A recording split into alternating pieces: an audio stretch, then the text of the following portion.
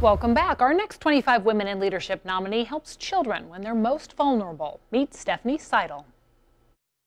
My name is Stephanie Seidel, and I am an assistant clinical coordinator for the SAS crisis team at the Children's Home. The great thing is that we get to go see kids either schools, homes, anywhere in the community or in the hospitals, and we get to be present with them in that crisis and decide whether or not they need to be admitted to the hospital immediately for inpatient behavioral health treatment, or whether or not we can create a safety plan and send them home.